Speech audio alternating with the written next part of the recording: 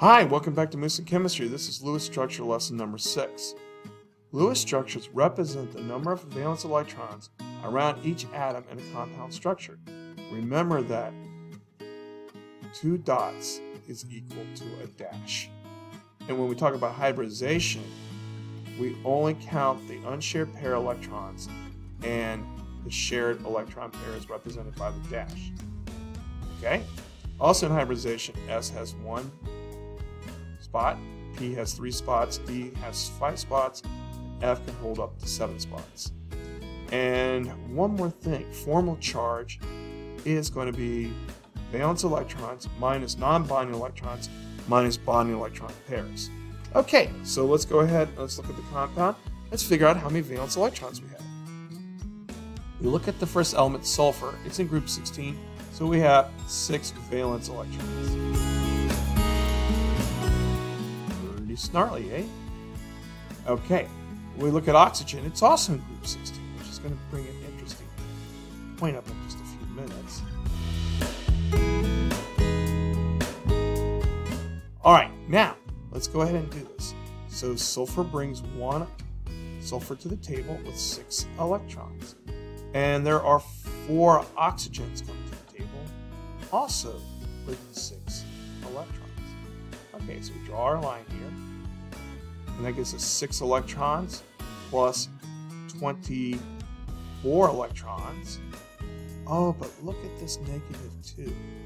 That means we have to add 2 electrons to the mix. So this will give me a total of 32 electrons. Pretty cool, huh? So now, which one's the core? Well, normally we talk about the docking ports, right? But both sulfur and oxygen have the same number of docking ports. But in this case, sulfur, there's only 1 of them. And you have 4 oxygens. So it would behoove us to put sulfur as our center.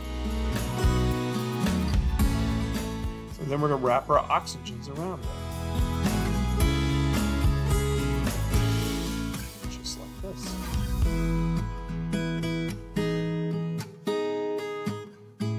Okay, first thing we want to do is we got to connect the sulfurs to the oxygens. And then we have to give each oxygen its octet.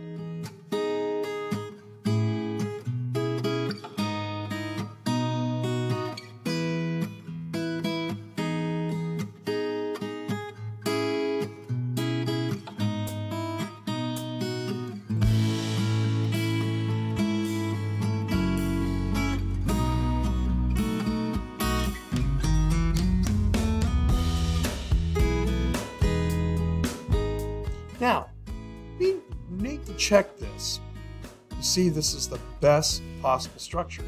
All right, so let's go ahead and do that. So we go to the formal charge of sulfur. It's going to be 6 valence electrons minus, there are 0 non-bonding electrons, minus bonding pairs, which there are 4 of them there. So that would give me a +2. Ooh. Let's try one of these oxygens. Formal charge of oxygen is going to give me 6, right? Valence electrons comes to the table with minus non-bonding pairs. There are 6 minus bonding pairs, which is 1. So that's going to give me a -1. Huh. Interesting. Okay, so now we have this as -1, -1, -1, -1. And this is the +2. But there's still something not quite right. Our core really should be 0. So this is not the best possible structure. So what we're going to have to do is we're going to have to erase some things quickly. And we're going to have to redraw this. Okay? So let's look at this a different way. We need to make sure that our core is 0 to start with. Okay, so what we're going to do is we're going to take, for argument's sake, let's take these 2 electrons away. Okay, and then we're going to draw this like this. And then we're going to put a double bond there. And we're going to maintain the octet by doing this. So that means we're going to do that to the opposite side.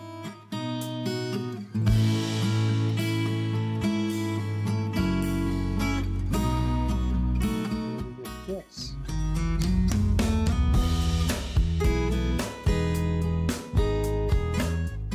Now let's look at our formal charge for sulfur. The formal charge this time for sulfur. Sulfur comes in with 6 valence electrons. Non-bonding electrons is 0. Bonding pairs, there are 1, 2, 3, 4, 5. There are 6 bonding pairs. Look at that. Now our core is 0. Let's check out our oxygens. There are going to be 2 oxygens here because one of them has a double bond and one has a single bond. So we call oxygen 1 a double bond 1.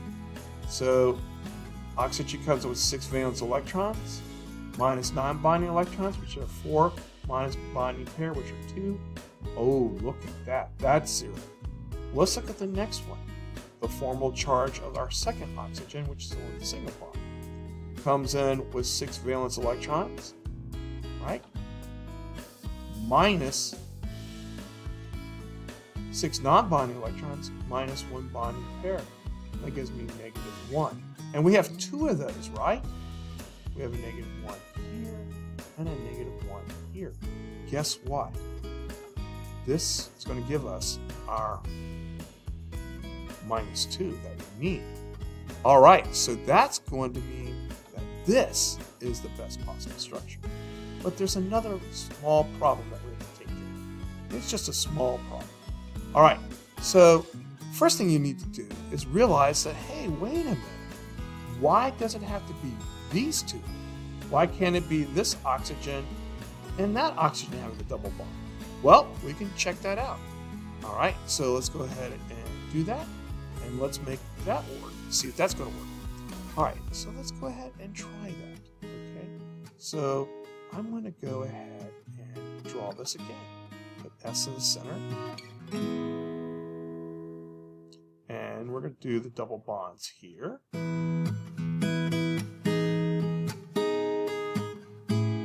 And the double bonds here. I'm just going to move them around. I can do that. So can you.